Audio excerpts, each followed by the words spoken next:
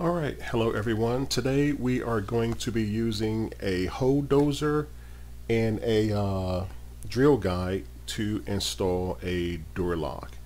So here's the drill guide, very easy to use. All you're going to do is attach it to the door, screw down the thumb tightener to get it nice and snug. As you can see there, we're going to be cutting into both holes, the front and the side. I already have my drill set up, so this is what it looks like. This is after I made the cut. That's why it's all dusty. It has wood over it.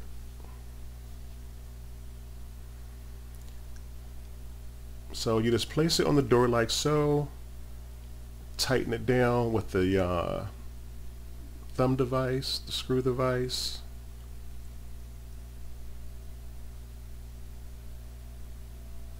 And as you see on the floor, I already cut it. That's wood inside of the hole dozer with the drill bit.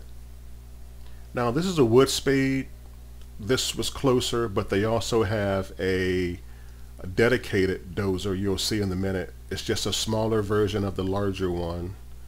And as you can see, I've already used the larger one to cut the doorknob hole,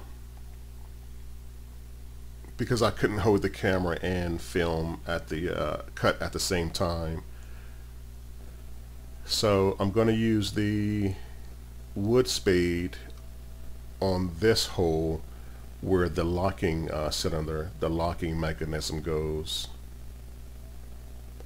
And the reason I did this was because the original hole when I purchased the door was just too low for some reason.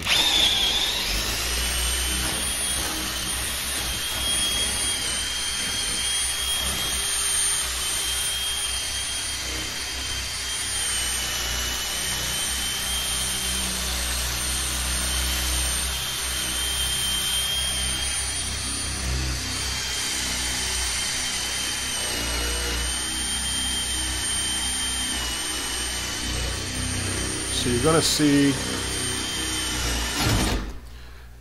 it's usually much quicker than that, but I'm trying to hold the camera and drill at the same time.